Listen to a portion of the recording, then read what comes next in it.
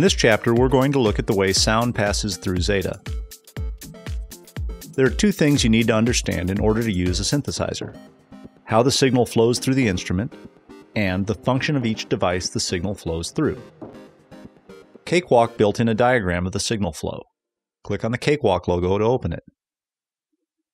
You can see the sound starts at the oscillators, flows through the filters, and down through the effects section to the output.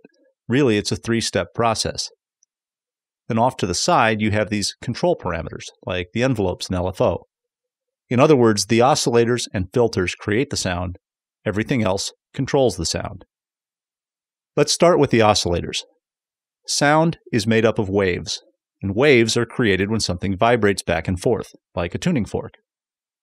Another word for a vibrating object is an oscillator, and that's where the sound begins in Zeta.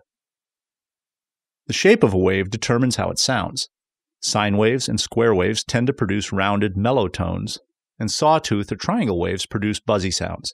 In general, the sharper a waveform looks, the sharper it sounds. Now, most synthesizers give you half a dozen choices of wave shapes and leave it at that. But Zeta is a wave-shaping synth, so wave shapes and the ability to control them are at the very heart of the system. So if you open the wave menu by clicking on the single arrow, you'll see there are 8 wave families, with as many as 8 subtypes each. In all, Zeta comes with more than 60 wave shapes, and you have the ability to store more. After you've made edits to one and created something you really like, you can right-click in the graphic editor and select Save Wavetable. On the left side of the window, there are some basic controls. You select the waveform that you want to start with. Then you have a double arrow control for transpose by musical half step. And remember, this is a double arrow control, so you can't open a menu. You have to step through the options by left-clicking or right-clicking at the name. And if you keep clicking, it will cycle back to the start. Click both mouse buttons at once to reset it to the default value. We'll come back to mode and group in just a second. Down below, there are a few more basic controls for power, fine-tuning, and level. And don't forget that up here you can enable up to 6 separate oscillators. Just select an oscillator, click on the power button, and pick out a wave shape. And each one gets its own tuning and its own level adjustment. Now, this bottom control, the last one, flips back and forth between phase and spread depending on the mode, which we'll talk about in just a moment. We said that sound is created by a wave. A sound wave has crests and troughs, just like an ocean wave. And when two sounds play at the same time, how closely those crests line up is called its phase. Now, we care about this because when waveforms slide in and out of phase, you get really cool sounding effects. In fact, one of the all-time classic effect boxes for electric guitars is called a phaser. If we jump over to the effects page, look at modulation, Zeta has 4 phaser effects built in. So when two waveforms line up, they're said to be in phase. And when they slide off of each other so that the crest of one lines up with the trough of the next, they're said to be 180 degrees out of phase. And if the waveforms are identical, the result will be silence. This is actually how noise-canceling headphones work. They generate a duplicate of the incoming signal, but they flip it upside down, or 180 degrees out of phase. So the mode control lets you choose between 8 different phase settings. They're spelled out in detail on page 21 of the user guide, but they all have to do with whether or not the phase is normal or inverted. If you see N in the name, it means it's normal, and if you see an I, it's inverted. And the other references to sync or free have to do with how they're lined up. Bottom line, you'll have to experiment with them to get a feel for their effect on your sound. The group control lets you choose what to do with the output of this oscillator. Remember, you have up to 6 oscillators to play with. Group gives you the ability to use one oscillator to control another one. The default mode is add, and when add is displayed, the output is simply added to the output bus and played as a sound.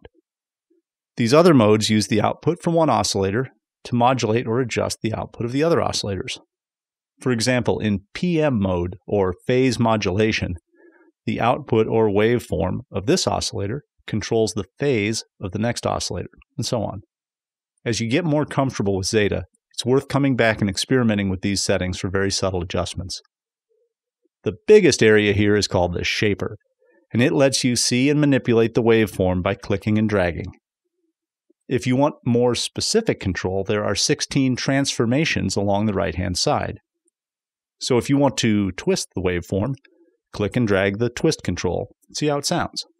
If you want more detail about what each transformation does, they're spelled out on page 27. But here are a couple of very cool ones. The bit red or bit reduction is handy for lo-fi grit. And by the way, don't forget to glance over at the master section when making adjustments. You see how this calls out the bit red control as bit crush, and that makes it a little more obvious what the control is for. You should also experiment with the random all and random odd controls, which add harmonics and gives you a lot of sonic color in a hurry. And after you've applied a transformation, you can come back into the shaper with your mouse and adjust it further. You can also right-click in the shaper and select Reset to start over. And all of these transformation controls can be assigned to your MIDI controller by right-clicking and selecting MIDI Learn. Finally, you have a Filter 1, Filter 2 control. This adjusts how much of the signal for this oscillator goes to each of the buses. Remember that you have 6 oscillators, and each one has its own filter balance adjustment. We have one last area to explore in the oscillator, and that's the performance section. Basically, this is where you set up how the pitch bender behaves and where you control portamento, also known as glide. Bend mode gives you the options for high or low, where only the highest or lowest note of a chord respond to the pitch bender. Bend up and down set the range of the pitch bender. The bend scale is very cool, and as far as I know, this is unique to Zeta. This lets you force the pitch bend to stay within a given scale to prevent sour notes. So in chromatic mode, it behaves like any other pitch bender. But in minor, for example, the pitch bender will jump between the tones of a minor scale. And that scale will be based on whatever you set in the bend root window. The analog section lets you simulate vintage analog gear by adding a burst of DC offset each time you press a key, and by allowing the tuning to drift off randomly as time goes by. By far, the most interesting part of the performance section is the XY pad. This device lets you control any 2 parameters in Zeta by clicking and dragging.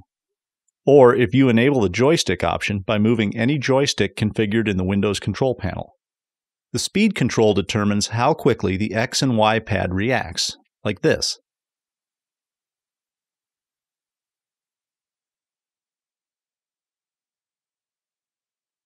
To assign what you want the XY pad to control, drop down to the modulation matrix.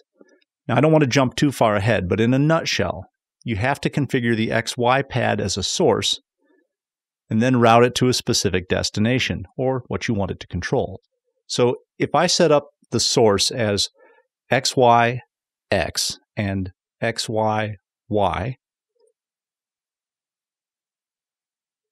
increase their range so they'll be effective. I can skip the control for now. I can skip the curve for now. And then let me set their destination for cutoff and filter resonance. Then I can drag around the XY pad for all kinds of cool effects. And here's a very cool trick. If you right-click and hold, it will jump around randomly based on the speed setting. One last note, the performance section affects all 6 oscillators as a group. Okay, let's move on to the next chapter and look at filters.